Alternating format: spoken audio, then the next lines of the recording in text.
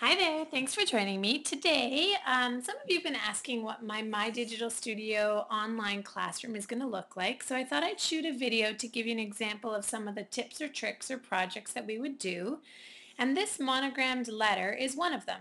So I want to teach you how to import these photos into the Punch. Now, before we can actually make this project, what you need to do is you need to select your photos and get them into the My Digital Studio program. Now, I am using a Mac. The process is very similar on a PC. And if you have any specific questions, just email me, but it's pretty straightforward. So what I'm going to do is I'm going to come down here to my Finder. And what I need to do, and again, on your computer, it would be exactly the same. Okay, so here we go. So what I need to do is I need to go into Applications, and I need to find the My Digital Studio program. So same thing in Windows, just go find where your My Digital Studio is. I'm going to double click on that.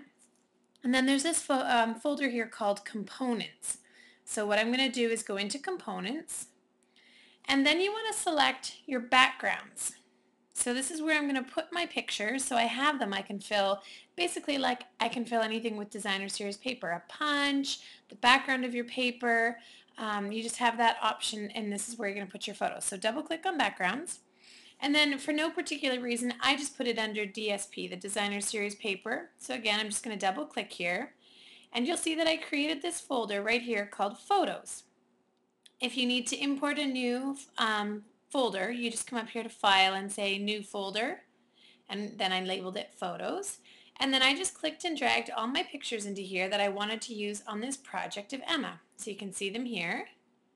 So once I've done that, I've created these photos into files that are now accessible by My Digital Studio program. So it's very quick and very easy.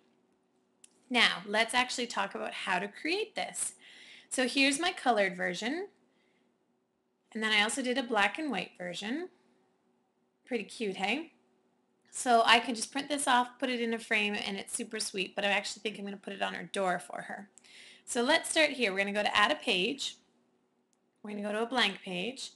And now we need to get our punch.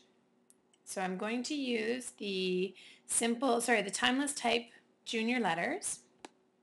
I'm going to select my E for Emma. And now I'm going to make my punch as big or as little as you want it.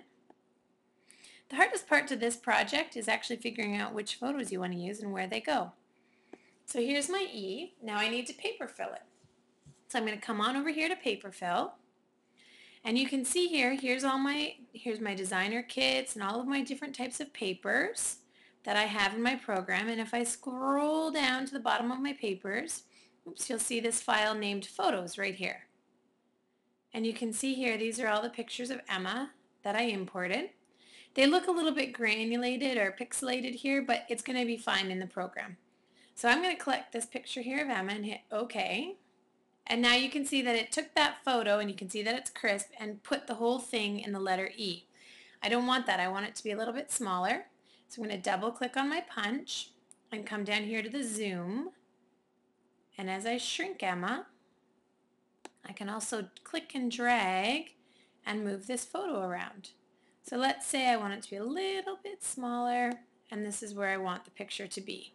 Something worth noting is you want to try and make sure your corners of your photos line up. They don't have to line up, but they need to at least go past the edge of the punch so that you end up with photos filling up the whole entire letter E. So I'm going to say, okay, I like this. And now what happens, you can see, is the photo is just here, but you're missing the rest of your E. So we're going to keep importing pictures, but not into the same punch.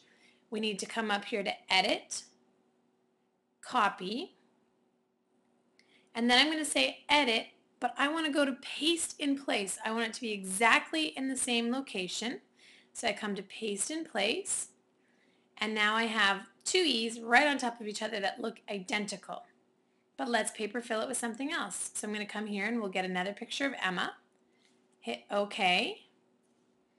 Now I'm going to double click on my E again, change my zoom, move my photo, and hit OK. So you can see here how I'm starting to build the E, and how I'm starting to put things together. So again, I'll do it one more time here for you just so you can see it. We're going to go to Edit, Paste in Place, because you've already copied it. So here comes another E. We're going to paper fill it with a different photo. Say OK. Double click. Zoom in or zoom out of your photo. Click and drag it to where you want to be. Say OK. And now you can see again that my E is starting to form. Now you will notice that this photo is cutting off Emma's face that I don't like.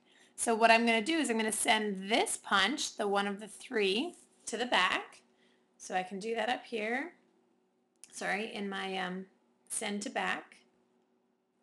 And now you can see that, I've got nice 3 pictures of Emma.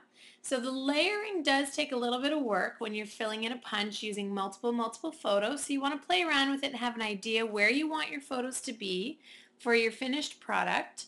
Tall pictures fill in spaces like this easily. Wide photos fill in your horizontal planes very easily. And then when I was all done, so let's just do one more, edit, paste in place. I'm just going to throw in one more photo here of Emma. And I'm not going to play around with it. What we're going to do here is I'm just going to send it to the back. On my very last picture that I had sent to the back, I put a matte on that photo. Change it to the 4. I dropped a shadow. And voila, you have a really cute, very personalized frame or artwork for your kids. So I can't wait to do one for all my kids, and I hope you enjoyed this little tutorial on how to use punches and filling it with multiple photos. And again, check out my website, stampwithheather.ca, if you're interested in learning more about digital scrapbooking and taking an online class. Have a wonderful day, and thanks so much for stopping by.